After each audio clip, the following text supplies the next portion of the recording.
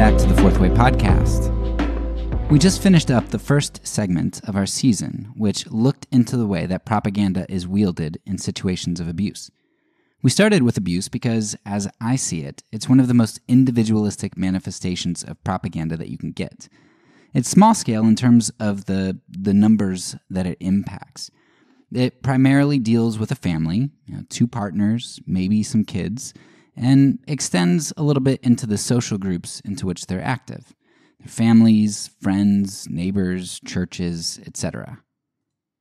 All in all, the number of people experiencing the propaganda of the abuser is small in comparison to the millions or even billions that we'll discuss later when we get to governments and corporations. My hope was that starting with the smaller scale would help to make the discussion of propaganda more manageable and recognizable as we scale up throughout this season. Today I want to move into a new segment which is going to scale up a bit from our last one on abuse. I want to talk about racism. Now, it's hard for me to figure out where to put race in this season because there are a lot of aspects of racism which occur society-wide on a large scale. And there are also a lot of aspects of racism which are systemic and which have been propagated by governments. So there are actually a lot of large-scale aspects to racism. But at the same time, racism has a lot of features which make it a sort of propaganda that happens at the individual and small group level. Whether I categorized it correctly here or not, it's what we're going with for this season. So let's jump into the episode. The first aspect of racism that we need to understand is that the propaganda in racism responds to a need. What's important to recognize here is that this need can be a real need or it can be a perceived need. But nevertheless, the propaganda of racism is going to scratch a specific itch. Maybe a simple way to think about it would be, if there were such things as Martians, and I said, hey, look, you need to hate the Martians. You'd be like, why? I don't even know them. Why would I hate Martians? Now, if the Martians were coming down and buying up real estates on this planet and moving into your neighborhood and taking your jobs and whatever other things Martians would do if they chose to come here, at that point, when you started to have fears because you had certain needs that were rising or maybe you feared wouldn't be able to be fulfilled, like you wouldn't have a job anymore, right? At that point, me telling you to hate Martians, you might just buy into that because at that point, there's a need. There's an itch that you would feel needed scratched, and that might give you control over your life if you could aim that anger and animosity towards the Martians. And again, that is really important to understand, that propaganda isn't just pure information, but it's information with a point, with an agenda, with some sort of goal. So in that sense, propaganda is information, but it's information wielded as a tool or as a weapon. It's aimed towards some end. So whether propaganda is being used as a hammer or a sword or a Q-tip, it needs to serve some function or provide for some need. The propaganda of racism can identify a multitude of needs that it purports to handle, and it's purported to handle different needs throughout the various ages. During enslavement in the United States, there was an economic need which racism helped to perpetuate, to fulfill. There was a great need for labor, and racism helped to justify the enslavement of others. The United States needed, or strongly wanted, enslaved labor, so they coddled a system which helped them to fulfill that need without really feeling bad about it, resolved that dissonance for them. All men were created equal. It was written right into the founding documents, but some are more equal than others. Another big need that racism provided a simple explanation for was crime. How can the higher crime rate for blacks throughout history be explained? Now, a high crime rate is a legitimate need that ought to be solved, right? We want to feel safe. We want to have communities that cohere. Well, propaganda can explain the high crime rate of blacks very simply. Either blacks are naturally inferior morally, or they're culturally inferior. Now, that is the simplistic answer of propaganda. What propaganda can't accept is complexity. It couldn't accept, and still can't accept, that crime rates are linked with poverty, and poverty is often linked with social injustice.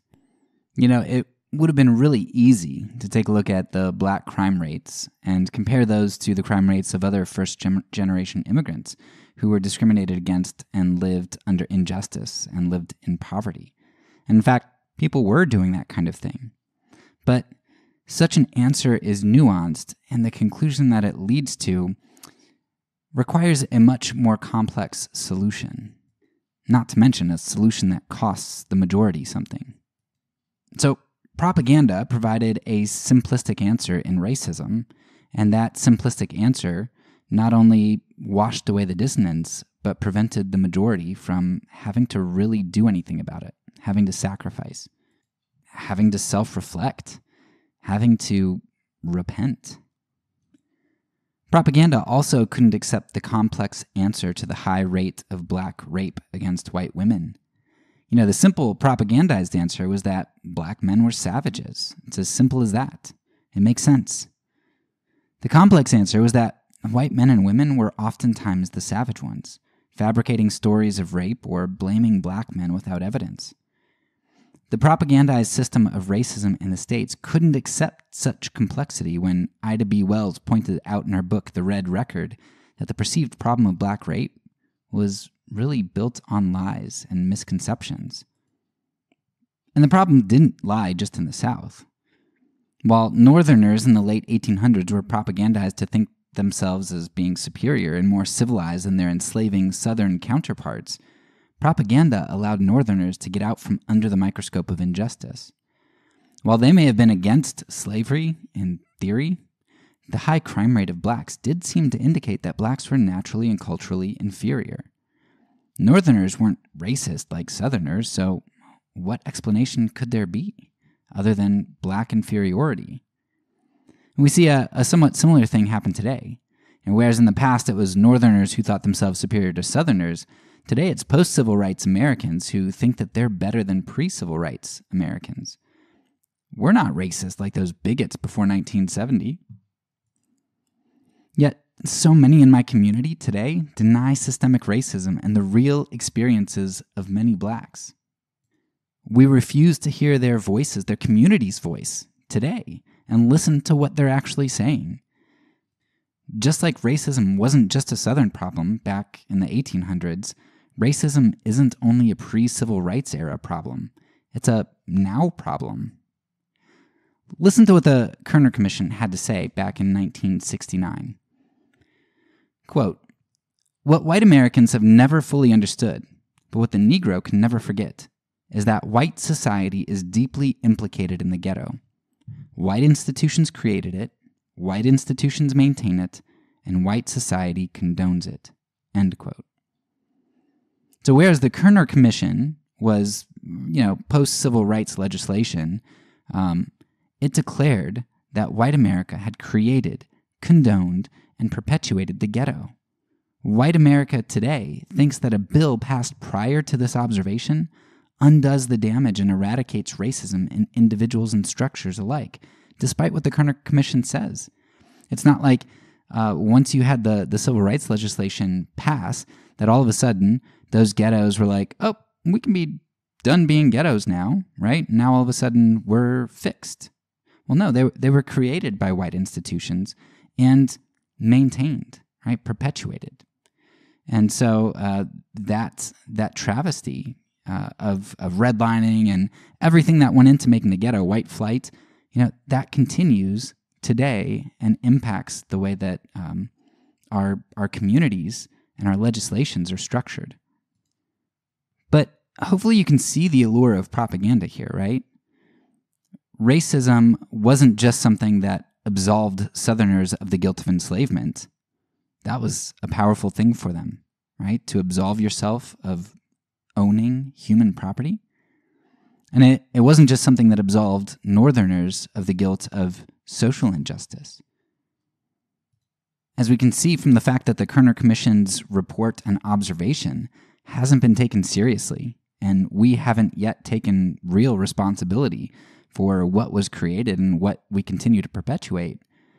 Racism is a very strong, alluring explanation today because it provides a simple answer. No, there's not really injustice going on. No, there's not racism. Systemic injustice? Systemic racism? No, that can't be, because then I'd be complicit, and then I'd be called to hold our system accountable and probably repent where I've been complicit. So while we would never say that the black community is inferior, no, we white Americans have often felt very comforted by the propaganda that blacks still are culturally or naturally, genetically, whatever it is, inferior in some way. That's in the back of our minds. And it provides simple solutions to so many issues. It shapes police responses to crime. It influences where policing happens. It influences the legislation, the laws that are passed, as well as the sentencing disparities, which crimes get more time. And it influences how an already oppressed group is oppressed more. And it influences how we excuse ourselves from doing justice and loving mercy and walking humbly with God. If you want to take another more modern look than the Kerner Commission, if you're like, yeah, okay, that 1969, right, that's kind of dated. And, at this point, the black communities had long enough to shape up. So the fact that there's still high crime rates on them. But if you want a great look at this, of how racism shapes the ghettos and how we are complicit and how legislation and policing and all that stuff continue to perpetuate these disparities, go ahead and check out the federal report that came out about Ferguson, Missouri. What was uncovered there is absolutely unreal. You can look at the arrest rate of blacks compared to their percentage of the population. You could look at the things that they were arrested for. Things like, I don't think this is what the actual law was called. I forget what it was. But the nickname that they had for it was, walking while black. So they literally would just pull people over for ridiculous things. It was nuts. Two other resources that you can look at, which are one of them's more autobiographical, and the other one is kind of like journalistic work. So the one is Convicted by this guy, and he is writing from the police perspective and explaining how he wrongly convicted, caused this black guy to be convicted because of the way that he policed and kind of what went on in the policing system. The other one that's really, really good, and I think it's about the Baltimore PD, somewhere around there, but it's called I Got a Monster. And they use like depositions and court documents and other things, interviews, and they go through the policing practices. And it's just like, that Baltimore's area is bad, right? And you're like, well, the police aren't helping at all in that area. In fact, like if I was a black person living in that area under that police jurisdiction, I'd be so cynical about the police and the idea of justice and goodness and legislation. So check out those resources. But first, if you want like primary source documentation, the Ferguson Police Department or a federal report is just eye-opening. Now, whatever you think about the Michael Brown shooting in Ferguson, whether you say, oh, well, the police officer thought that he was being attacked, and, I understand his vantage point and why he did what he did. Forget that. Look at the police report and see why that community was up in arms and why they're very skeptical of what the police say happened, and why somebody would have fear of actually like giving in to the police and submitting to the police, why they would want to run and why they might want to fight back because they feared for their lives. All right, so recap this section here. All right, because people think and have thoughts that blacks commit more crime And because sometimes that actually did happen, in various places and at various times. Because we know that poverty increases crime rates, and poverty comes from social injustice in general. So policing was heavier in those communities because of that, right? Because of those crime rates, and or the way that those crime rates were presented, and the crime rates of whites kind of brushed under the rug. So the police picked them up for lighter infractions, policed their areas more heavily, or completely made up infractions. And legislation was designed around the problems that propaganda identified and solved. And that just created a cycle of propaganda identifying the problem, exacerbating the problem, prescribing a solution to that problem, which was really just a problem of its own making, and a problem perpetuated by propaganda itself. The first thing that we see then, in regard to the propaganda of racism, is that it was alluring, and still is, in part because it solves a need. It solved the economic need under slavery, the need to address crime, then and now, whether real or perceived crime, and the need to absolve my own group from complicity in injustice, and from repentance and sacrifice. Racism is a powerful tool of propaganda because it is such a simple solution to an otherwise very complicated set of social and economic issues. Of course, propaganda likes to put things in nice, neat packages and make things appear simple, but propaganda itself is often much more complex than that, all the things that are going on behind the scenes. Of course, wrapped up in all of this idea of meeting a need is another aspect of propaganda, and that is the inimical aspect, as I'll call it. Propaganda tends to create and identify very clear-cut enemies. And with racism, the clear-cut enemy were blacks, or anyone with darker skin. And this idea goes hand in hand with needs, right? Because if I need something, then that need can be threatened by someone or something else. And so propaganda not only identifies a need, but then it identifies an enemy, a threat to that need. But beyond just certain people, groups, propaganda can also create enemies in the more abstract. So it might create an enemy of godlessness or immorality, and those can be wrapped up in racism as well, right? So it's not that I hate somebody because they're black. I hate them because they're immoral. I mean, we know that black men tend to rape women more, and we know that their crime rate's higher, and we know that they're savages, and we know that they're culturally inferior. And so really it's not the color of their skin, I'm not that shallow. Who do you think I am? It's not the color of their skin at all. It's their immorality, their godlessness. We see similar things today when black movements are attacked as Marxist. I mean, it's amazing. When a black movement gets makes any headway at all, my conservative Christian evangelical community is going to call that thing Marxist, right? Marxist is a way to dismiss something without having to address its ideology. It's a euphemism. It's a dog whistle, a slur, whatever you want to call it, for godlessness. I mean, Marxism is framed as being antithetical to good old Christian values like capitalism. Of course, Martin Luther King Jr. and his movement were framed in this light, as Marxists. They were trying to make peace and do good and love like Jesus, but they were Marxists. And a great book to see this is a book called The Radical King, which kind of comes from this perspective, not accusing King of being a Marxist, but kind of talking about some of his sentiments which aligned with ideologies that made people uncomfortable. And it's a great book.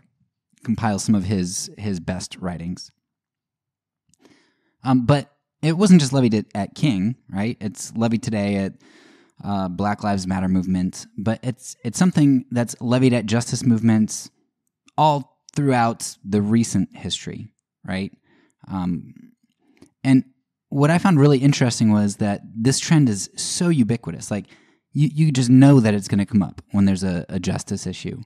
That I even found this way earlier than I thought I was going to find it.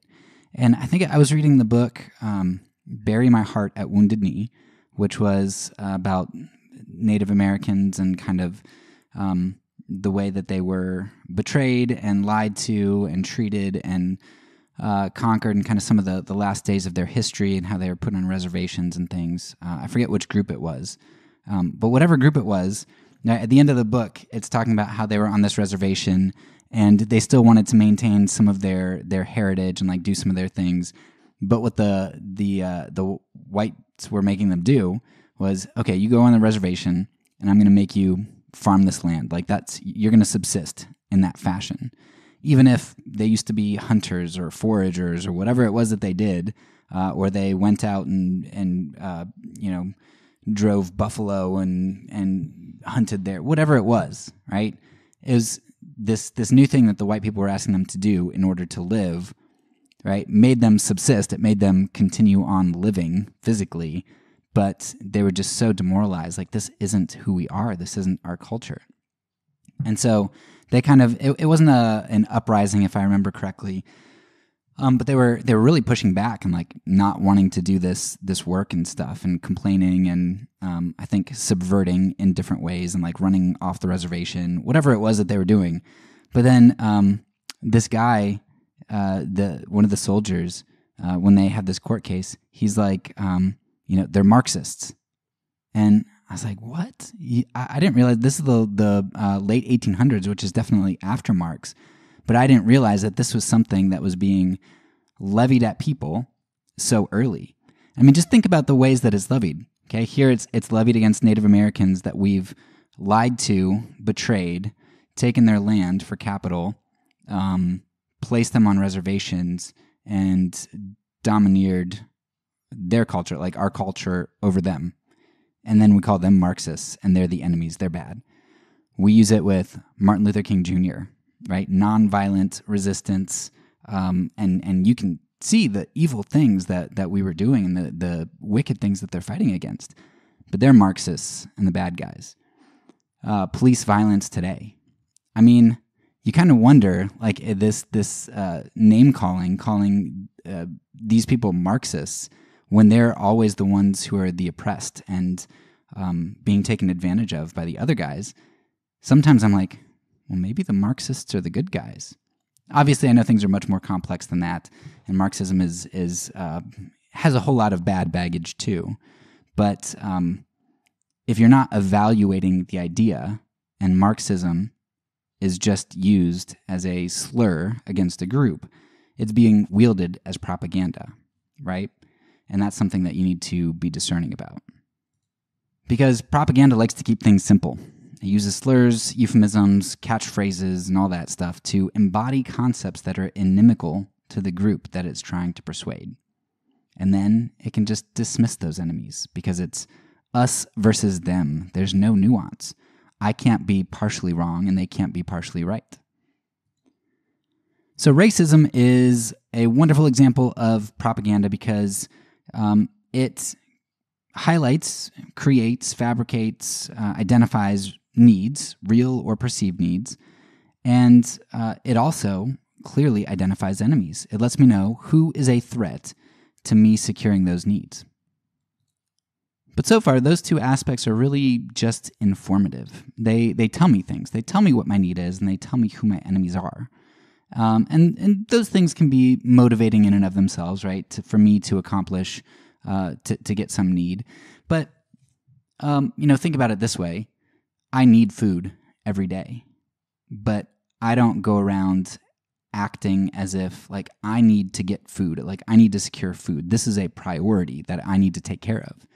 And it's not a priority because I've got so much food in my house. I know that as soon as I'm aware of my need to eat, I can go and grab it.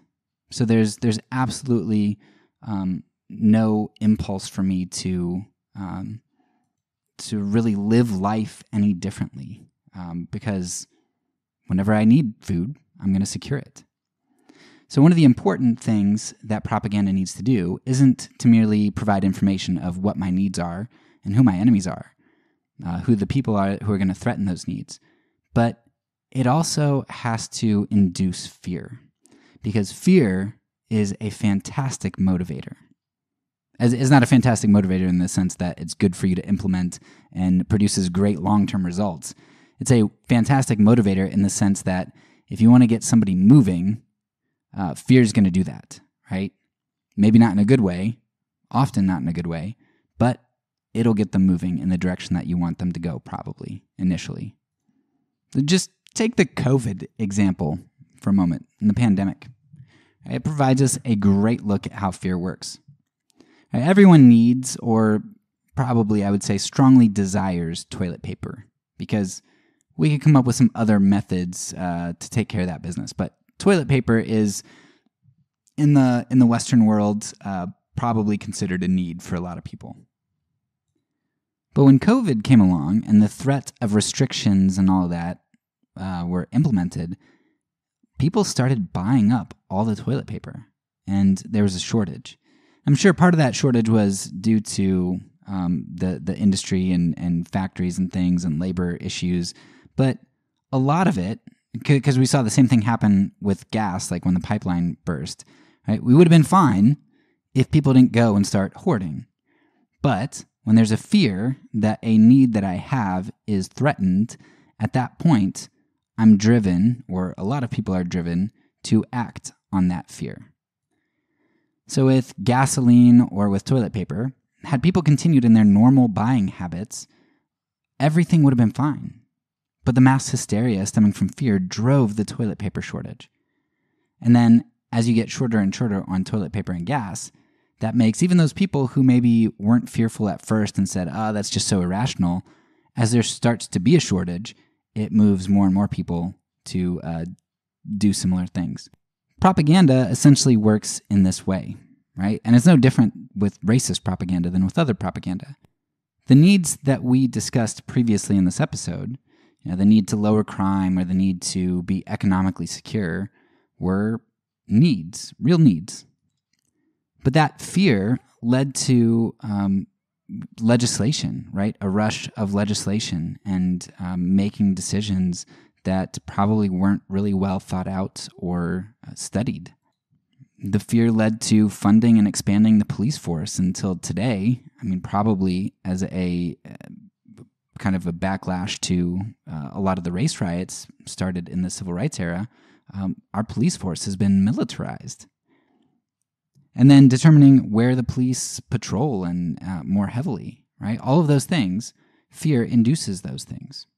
Fear induced white flight, which had a significant impact on job creation, where jobs were placed, the housing market and the prices, all kinds of things that significantly impacted other people, particularly the Black community. A great example of seeing this fear-inducing propaganda in action would be the infamous Willie Horton advertisement that George Bush used back in, I think it was 1988. Along in those days, there's the war on drugs, tough on crime, 3 strikes laws. All those are examples of kind of fear-induced responses that, today we're recognizing. Right, the Willie Horton advertisement was blatantly pretty bad, I think, and very pointed, dog whistly. The war on drugs, we're discovering that, there's a lot of nasty stuff going on there, and it actually produced probably a much worse culture than if we would have taken some other approach. The tough on crime, we were pretty much just disproportionately impacting Blacks in terms of arrests as well as sentencing disparities, and 3 strikes laws and all that stuff, right? We can see in retrospect, we really rushed into that because we were scared. We were scared of these super predators and all of these other things that weren't scientifically proven, but we bought into it because it sounded right to us because we are fearful. So I mentioned dog whistle politics here a lot, and I think it'd be good to expand on that one as well because it provides a lot of great examples. Willie Horton being a famous one, like I said, with George Bush.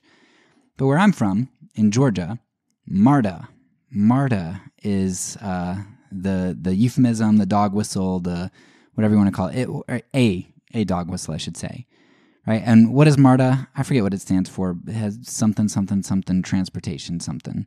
and probably has Atlanta thrown in there somewhere. As this public transportation system in the Atlanta area. And what you figure out as you read history, especially Cruz's book called White Flight, which is fantastic, and specifically for me, he covers specifically the Atlanta area. And so it's extremely informative. But what you find out is that a lot of the jobs, the better jobs, the higher paying jobs, and the better housing opportunities are outside of the city because of white flights that occurred within the last 100 years or so. So what happens? The jobs move outside of the perimeter. We've got this big 285 that goes around the perimeter of Atlanta and essentially closes it in, right? So you've got inside the perimeter and outside the perimeter. If you're inside the perimeter, you're probably, gentrification might be changing this, but you're probably poorer. You have a much less chance of owning a vehicle because you are poorer. And so the way that you get around is through public transportation. Well, MARTA is public transportation, and it's been limited in the area because as it has sought to expand into the more suburban areas, right, to extend its reach out farther to where you get different areas, different jobs, get out of the food desert and be able to get to different stores, things like that, right? As MARTA has sought to expand that opportunity for those inside the city, people have been vehemently against that. Well, I should say, people who live in the suburbs, right? Why? Why don't we want MARTA to come to the suburbs? Right, sure. I can say, well, it's because it's going to devalue my property, right? But it devalues my property in part because the wrong types of people, the black and brown people, are going to begin to have access to the suburbs. But why do black and brown people moving in to the suburbs, why does that lower my property value? Well, because we don't want to live where they live, and therefore we value that property as less. And what happens when we value property as less and undermine their property values and evacuate ourselves from where they live? Well, they experience injustice in the form of economic and societal hardship and discrimination. What do we know that injustice leads to? Higher crime rates. So it's just a cyclical mess that started on fear and is run on fear, continues to be run on fear. It's what led to block busting in the early to mid-1900s, where real estate agents would stoke fear in white communities that blacks were moving into. They'd buy up the block, then they'd sell the homes at inflated prices to blacks moving into the community. So they'd rip off the whites, they'd blame it on the blacks. Hey, look, they're lowering your property value, you better sell it quickly, right? Fear, fear, fear. And then they'd turn around and sell it to blacks. Hey, I got this good deal for you in this nice community, right? You want to move on up in the world? Come on, buy this piece of property I got at this inflated price. It's just terrible. And it's largely driven by fear. Homes lost value because people bought the propaganda that homes would lose value, and they sold them for less than the homes were worth, which just fulfilled the expectation that homes would lose value if minorities moved in. Fear is a great mobilizer, and it solidifies the propaganda for people. It makes those needs and those enemies not just clear, but it makes the individual act on those things. It accesses the felt needs that people have, or it creates those perceived needs itself, and then it hurries people to perform the reflexive actions that propaganda has instilled in them. This is perhaps the greatest strength of the use of fear in propaganda.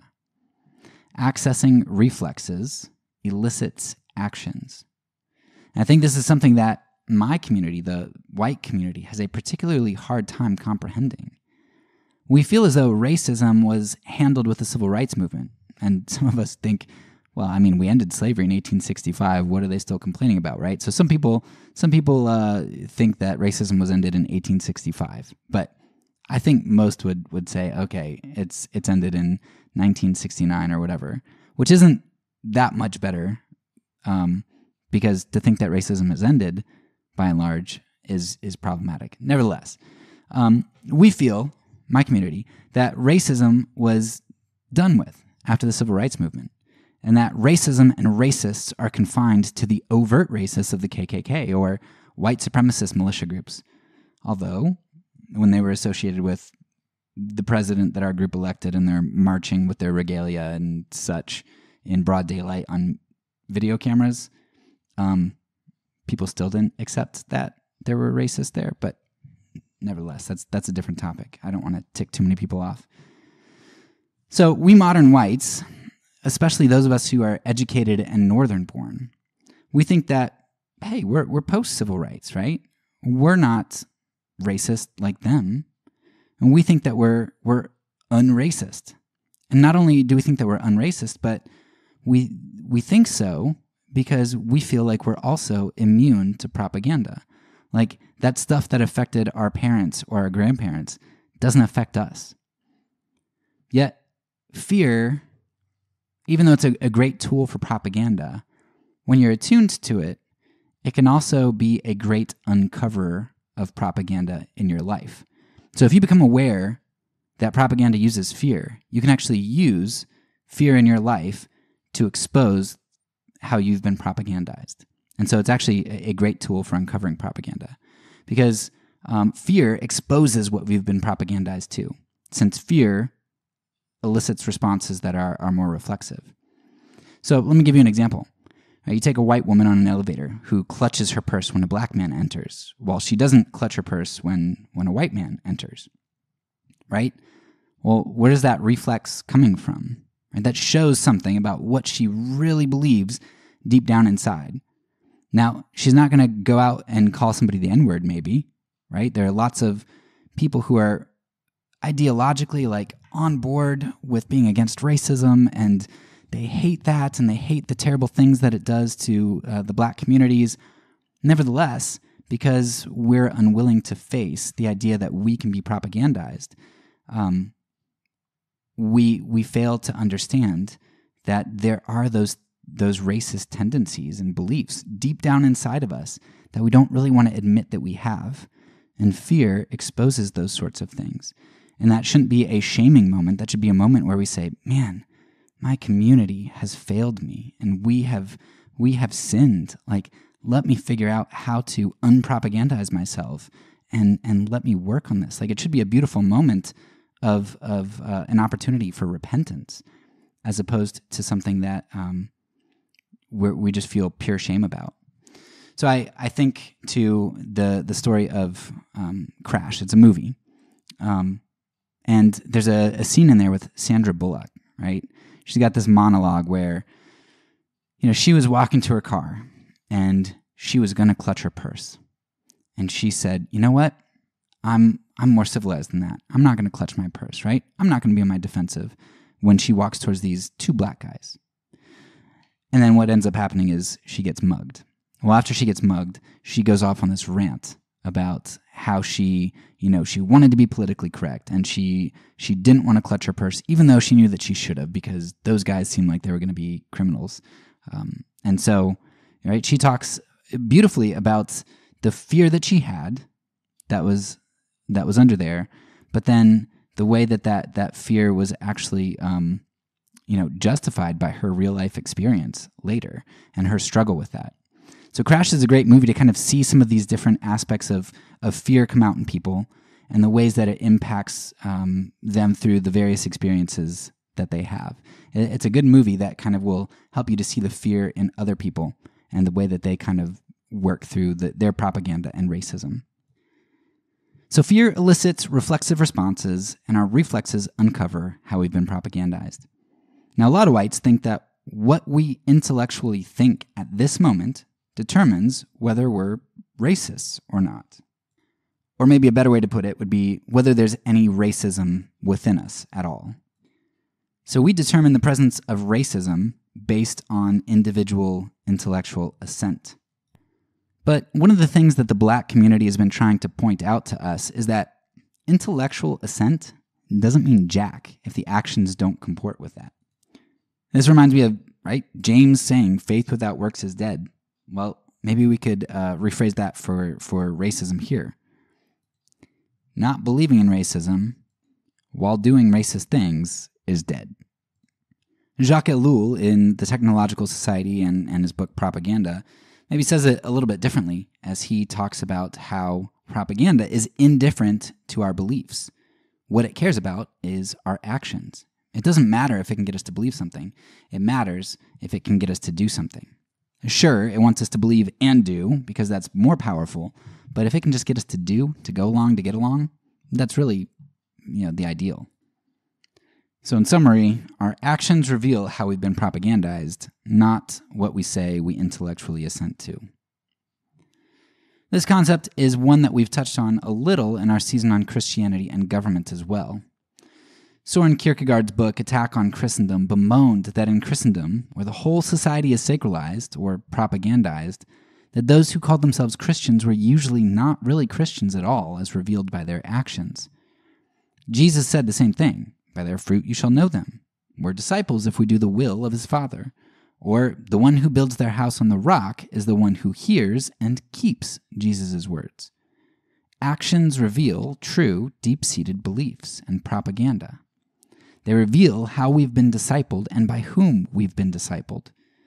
Christians can talk about loving Jesus and intellectually assenting to his lordship, but when fear of loss elicits actions of greed, or fear of life elicits violent responses against enemies, such actions betray the depth and extent of our discipleship, or lack thereof. Undermining this aspect of fear, as wielded by propaganda, is one of the best ways to attack propaganda, but one which I think is underutilized. Fear elicits hasty responses and uncovered reflexes which have been developed in individuals over a long period of time. Counteracting fear isn't something that you're going to be able to do logically or hastily. It requires steady exposure. The best example I can think of for this at the moment is the story of Benjamin Lay. If you don't know his story, you should go back and check it out in Season 7 of this podcast. It's actually one of the most listened to episodes that I've done, and I think for good reason. His story is amazing and inspiring. But what you find in the story of Benjamin Lay is that he's someone who recognized the problem of racism over time through his experiences. He didn't just wake up one day and say, oh, yes, this racism stuff is terrible.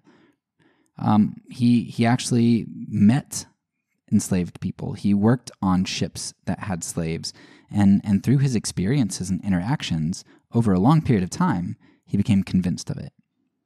And after he became convinced that racism, that slavery was wrong, he spent the rest of his life undermining racism, not by being violent and not by being purely intellectual, but primarily by being an example. He ate with slaves, and he invited them into his home.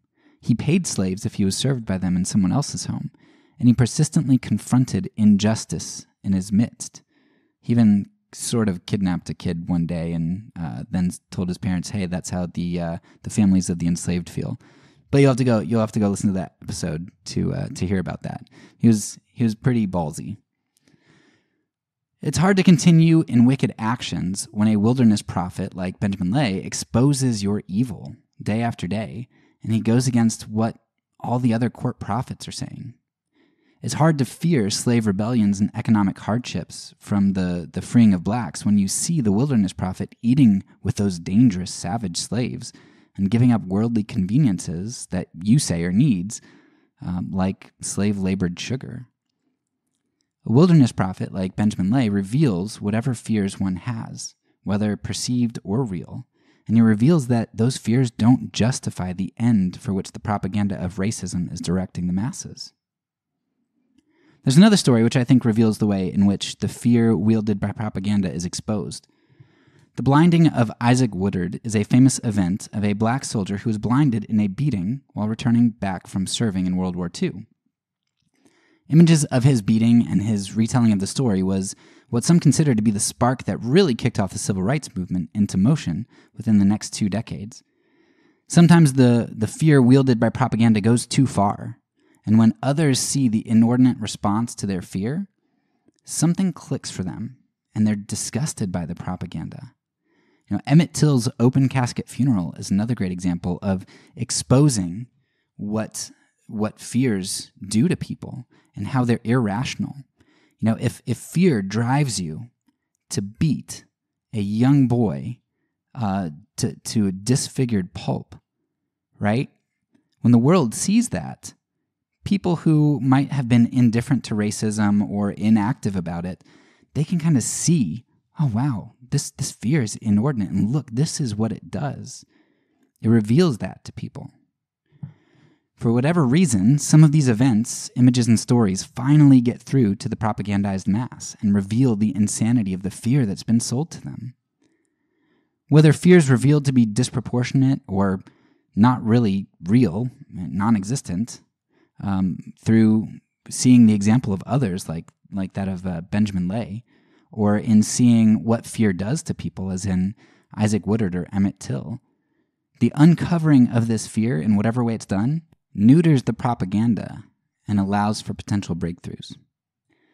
It's for this reason that someone like Daryl Davis, a black man who has converted over 200 KKK members away from white nationalism, is why he's been far more effective at reforming white supremacists than well-funded and manned organizations like the Black Panther Party. Right? One man getting over 200 people to convert out of white nationalism, and that's impressive. It's why nonviolent action is better than violent action. Daryl Davis and nonviolent action use, as a method, the exposure of truth rather than the coercion of truth. The goal is not to cram ideas of racism and justice down an opponent's throat as if that's going to make them change. But rather, right, we want to reveal to opponents the truth of their irrational fear and the truth of the consequences that fear produces. And nonviolence does that wonderfully. It reveals, it bears the truth open. The opponent is treated as a rational human being rather than being counter-objectified by one's own counter-propaganda. Davis is famous because of the amazing work that he's done. Like I said, over 200 Klansmen or white nationalists away from that. And that's amazing. And he did it not through violence or vitriol, but by befriending and conversing with the white supremacists.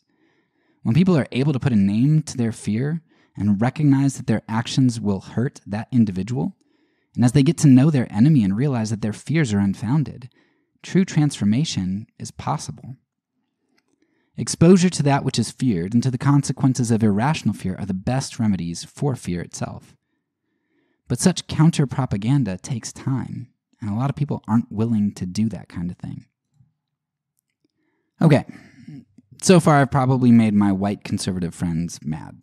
Now it's time for me to maybe make my more liberal ones a little bit mad. One of the other reasons that exposure to irrational fears can help to undermine propaganda is because a lot of times racist propaganda is grounded in truth and sincerity. Believe it or not, people really do want to solve crime and do want justice to be served for those who harm others. People really don't like gangs and drugs, and they don't want those things to hurt people. Certain minority groups do really have higher incarceration rates than whites. Neighborhoods composed primarily of minorities do often have more graffiti and destruction, and minorities tend to be poorer than whites. Poor people do tend to choose food that is much unhealthier than the wealthier do, and also have more health issues. Now, back in the early to mid-1900s, it was levied at black women that they were failing to care for their families because they had such a high employment rate and therefore couldn't nurture their kids. And that was true. Their employment rate was higher, and they likely couldn't take care of their kids in the same way that a white stay-at-home mom could, given their limited salaries to provide for alternative care. It's true. And a lot of people who recognize those truths do genuinely, on an intellectual basis, want those things to be resolved. Truth and sincerity. It is really important to understand that a lot of racists, a lot of people, a lot of anybody who's propagandized about anything, us, right? People oftentimes speak out of sincerity and speak much truth. That is vital to understand in order to prevent dehumanizing and objectifying them as an enemy and treating them inappropriately. And I would bet Daryl Davis was able to kind of think this way, to recognize that, hey, these are people too. And I'm going to talk to them because I think probably if they get to know me, like we can have conversations and they might be willing to change because I believe in their humanity. So it's absolutely vital, if you are fighting against racism, for you to recognize this truth and sincerity principle, in part because it will help you to treat people well, in love. But however, we need to flip this back around because the racists need to hear this too, or the people who are harboring racism. I need to hear this about things as well, right? Truth and sincerity don't make something true, right? Because what a lot of people fail to realize about propaganda is that truth isn't just truth in and of itself when it's wielded by propaganda, but rather truth is aimed or pointed or fashioned or formed or shaped towards some ultimate goal. It's aimed somewhere. Take the claim of the working black moms in the mid-1900s. Propaganda there identifies a truth, right? Black moms are working more and therefore can't take as good of care as of their families because they have to work. But what it ends up doing with that truth is it takes two major missteps which contribute to racism. First, it fails to recognize why black women were working more. They were working more because they needed that income as a result of unfair labor practices and injustice, inappropriate education. They weren't able to get educated like the white children were able to do. All kinds of reasons why they were taking more jobs. And the other thing missed is that while it was true that black women worked more back in the day and were criticized for it, now black moms, pejoratively called welfare moms, are criticized for not working. Propaganda today literally criticizes black women for the exact opposite of what it criticized them for in the past. Now that is a telltale sign that one is being propagandized. The agenda and the goal remain the same, but the information and arguments shift, sometimes, like in this case, making a 180-degree shift and just arguing the antithesis, arguing the opposite of itself. It comes to the exact same conclusions regardless of the evidence it's given, even if that evidence is in opposition to the earlier evidence.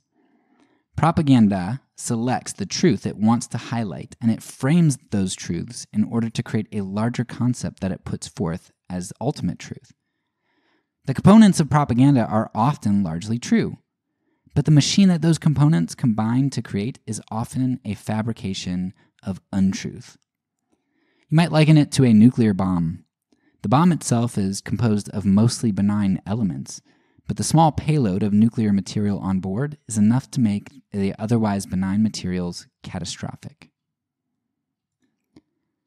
All right, so we've talked a lot in this episode about how propaganda functions, but we also really need to talk about how propaganda is formed. As we know from our foundational episode, education is vital to the formation of propaganda. Of course, schooling is one way in which this propaganda forms. Public schools, particularly in the South, have long used textbooks which skip over certain aspects of history, or whitewash racism by minimizing it with ideas like, the slaves were actually provided for and treated very well, as an implied softening or a justification of that practice. The boom in private schooling largely resulted from integration. Whites didn't want their kids to be forced to go to public schools with blacks, so they created what were known as segregation academies. You can even see propaganda in education extending up through the college level at places like Bob Jones University, which was a Christian school that banned interracial dating, which was only overturned as late as the year 2000. Let that one sink in. 2000. And of course, many private schools and homeschoolers today use Bob Jones curriculum, as well as a number of other curriculums which have origins from institutions fraught with a racially tumultuous past, and, unfortunately, present. But of course, education extends well beyond the four walls of a school. Education occurred in the community movements to erect Confederate monuments. Education happened in other symbols like the raising of Confederate flags. Education happened socially in the South with Jim Crow laws. Every time a person went into a store in the South under Jim Crow, or wanted to get a drink or go to the bathroom, they were educated as to the distinction between whites and blacks.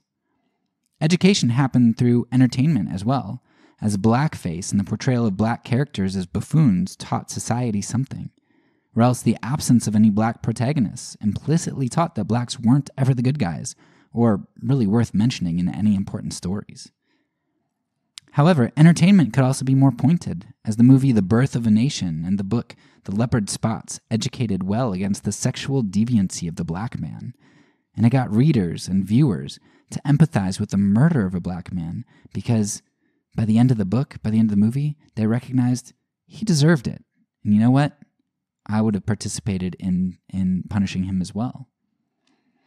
And of course, there was the original propaganda aimed at the slaves themselves, the infamous slave Bible, which conveniently took out significant portions of the Bible, like Exodus, while leaving in and highlighting passages referring to submission to masters.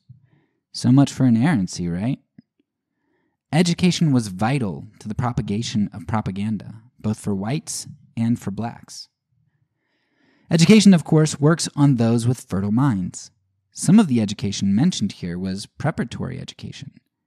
A kid who has grown up never eating in the same restaurant as blacks, hearing slurs used when adults talk about them, and seeing statues of Confederate heroes, that child will be primed to hear the truth about black inferiority when he goes to school.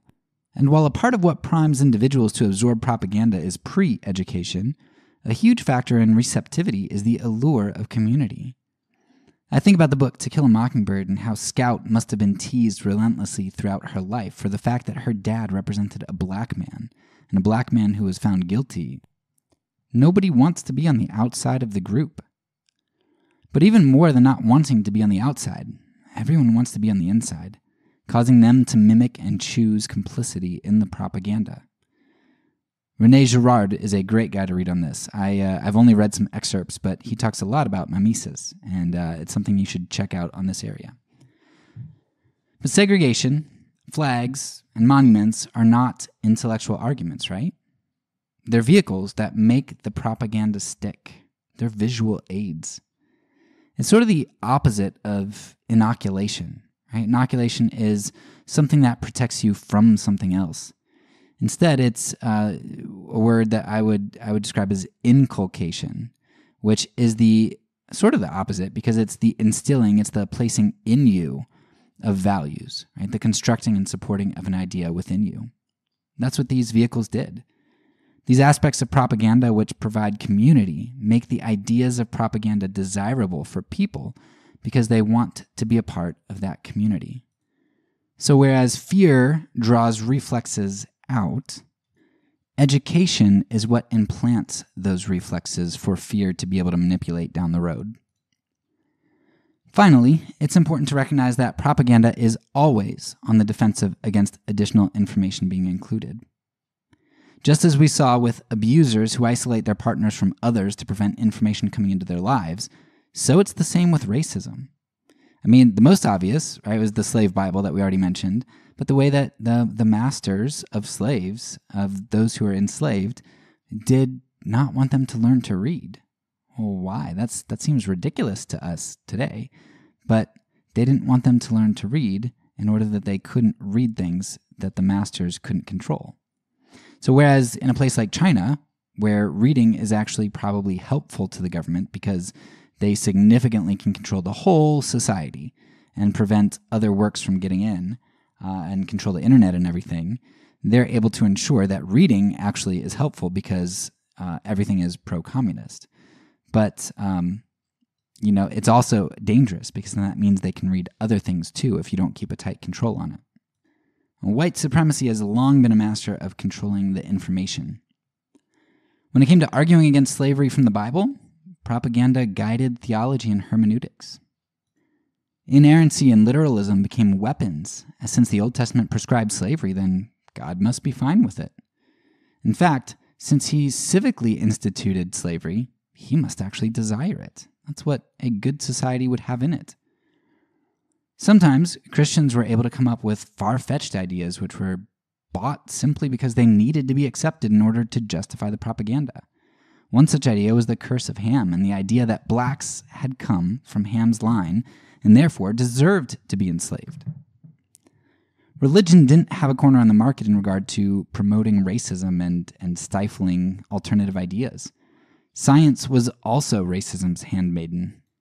Charles Darwin, evolution, and eugenics were all big contributors to the idea that blacks were inferior.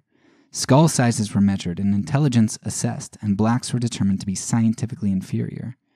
It was easy to accept such conclusions because not only were these conclusions expected, but they were also convenient conclusions.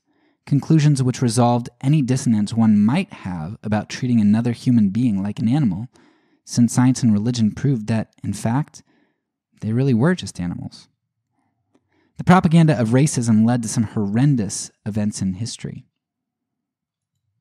Because ideas have consequences. A lot of people are familiar with things like the Tuskegee experiments and lynchings, but few know that these sorts of events were much more widespread than typically thought. It wasn't just these one or two instances. The Equal Justice Initiative has a wonderful compilation of events, and they even have a calendar that you can order each year with some of those events listed on them. And it's a great place to start. But some of the events which stand out to me are things like Oda Benga, a black man who was literally put on display in the Bronx Zoo because black people were animals. Oh, and he wasn't placed in the Bronx Zoo in the 1800s pre-Civil War. He was placed in the zoo in 1906. There's also the sterilization of minorities, especially Native Americans, that occurred at least up through the 1970s. And hardly anyone knows of the 1920s Supreme Court legislation, or Supreme Court case, decision, whatever you call it, Buck v. Bell, which legalized forced sterilization, though this law was also used against whites and other groups of people, particularly the poor. The Supreme Court decided that we can forcefully sterilize people in the United States. And while everyone knows of the existence of lynchings, few know just how terrible they really were. James Cone, in his book The Cross and the Lynching Tree, described a lynching which took place not too far from my residence in the United States, right, in Georgia, where Mary Turner, who was 8 months pregnant, was hung upside down by her feet, had gasoline poured on her, was lit on fire, and while still alive, had her 8-month-old baby cut out of her abdomen and stomped on. Her crime was having protested her husband's unjust lynching. And then what I think is the most atrocious lynching that I've ever heard of all time, Jesse Washington in Texas, to a crowd of 10,000 plus people who made postcards, which was a common occurrence. But they put a chain under Jesse's arms, and they created a fire underneath of Jesse, and they raised him and lowered him so that he didn't burn to death. They wanted to make it prolonged. And so they'd raise him and lower him and raise him and lower him. If he passed out, they'd raise him and then they'd lower him. But Jesse started to climb up the chain, right, with his hands. He'd climb up higher to try to get away from the fire, and they didn't like that. And so when he came down, they cut off each of his fingers so that he only had stumps to beat against the chain and he couldn't pull himself up. And at one point, they also castrated him while he was still alive. Until, of course, he died. So lynchings, forced sterilizations, redlining, blockbusting, Jim Crow, segregation, Superfund sites, highway zoning through neighborhoods, discriminatory policing, unjust hiring practices, unjust lending, predatory lending, medical experimentation, house bombings, assassinations of leadership, intimidation, rape, false witness, false imprisonment, judicial disparity, discrimination to college admission, and the list goes on. Racism has been a powerful force for evil, and one which has been so successful in part because it has been so heavily propagandized, and so successful because we think that today we aren't propagandized to it ourselves.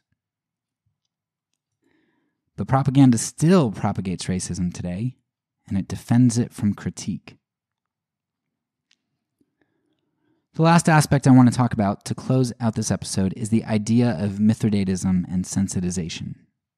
I think this is important to keep bringing up because it's going to help you to realize how things can be so bad, yet so normalized. Take the story of Emmett Till for a moment. I think the story provides an example of sensitization. Such a minor action as whistling at a white woman was enough to get Emmett Till beat to death. It took hardly any racial provocation at all to warrant his murder.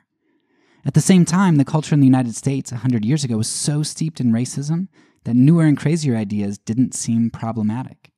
There was Mithridatism that occurred there. Put a black man in a cage? Just another day at the zoo. Experiment on black people? Who else would you experiment on? Use science and religion to come up with harebrained explanations that confirm your position? What else would the evidence show? Have the highest court in the land say that forceful sterilization is lawful? Well, that makes sense. The racist culture was so Mithridatized that they couldn't even see the insanity of their ideas. In fact, we still have a racist hangover. The United States was birthed in racism and propagandized in racism, so we're fools to think that something baked into the system gets obliterated in one generation. Now, you might disagree with me on this, but let me leave you with one story that I think shows my point a little bit. So there's a video, which I'll try to link in the show notes, with Oprah from, I think it's like 1987. I don't remember exactly what year, but she goes to this place in Georgia, Forsyth County. Now, in this county, they had driven out like all the black residents like 75 years prior to that. And so she's going there and she's talking about, race. And there's just so much vitriol in that community. And in one of the videos, in one of the sections, they go there and there's like I don't know if it's a protest or whatever you call it, but you've got all these people out there talking about how they don't want black people. I don't remember if they're using slurs or whatnot, but like they're angry, they're upset, and they're talking badly about black people. And I think to myself, I was born when that was happening. And some of those kids there are like maybe 10 years old, right? So, and I was like 2 at the time that she's doing this, right? So those kids are my peers almost. They're about 40 years old, maybe a little bit older, okay? And those are the people who are, at 30 you can be in the Senate, I think, and 35 like president, whatever. Like these are the people who just started to become the leaders of our country, like people who are that age. Do I really think that kid who is so propagandized that as a 10-year-old he's screaming out against black people, that just because it's 2022 when I'm recording this, that this kid and his generation magically threw off their parents' propaganda and their community's propaganda? Their parents who lived during the civil rights era and who probably had parents who were instigators of the abuse against the civil rights protesters and leaders, right? Their parents were heavily propagandized by the people who made the civil rights protests necessary. So their kids are obviously propagandized, and those kids are my age. Do I really think that racism has not been so baked in that it's still around? Like, that's just insane to think that it's out of the system. But it's not insane. It's not insane to think that. It's not insane to think that if you're arrogant enough and ignorant enough to think that you aren't propagandized, that your group isn't propagandized, that you yourself don't propagandize other people. No, racism is alive and well today because propaganda perpetuates it.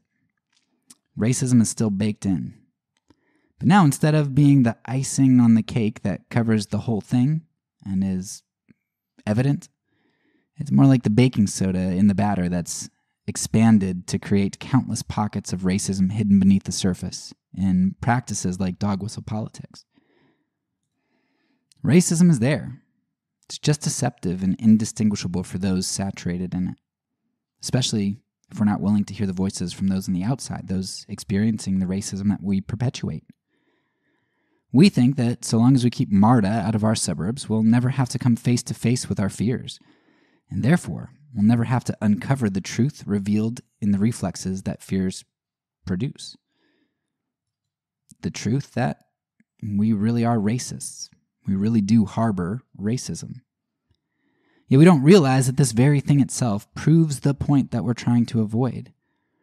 Just like the woman who clutches her purse on the elevator as she sees a black man getting on, so we, the suburbs, are that white woman. We see the black man approaching our elevator, and we, the suburbs, clutch our purse. We know he's just coming to take what's rightfully ours because our parents thought that, as did their parents, and because the judicial system is set up to prove this very thing to us. Our forebears aren't dumber than we are, stupid racists. In fact, we might be dumber than they are, because we think that we can't be propagandized. And as Alul pointed out to us, we should be more wary of how we've been propagandized, because we live in an ever-increasing technological society. The difference, then, between our forebears and us is not that we're less propagandized, but rather that we choose the propaganda with which we identify. Our forebears were propagandized by the accident of their birth, while we are propagandized by choice. My admonition to you, then, is to face your fears head-on and see what reflexes come to the surface. Check yourself and figure out how you've been propagandized. Then choose you this day whom you will serve, whether you will be a disciple of racism or a disciple of love. That's all for now. So peace, and because I'm a pacifist, when I say it, I mean it.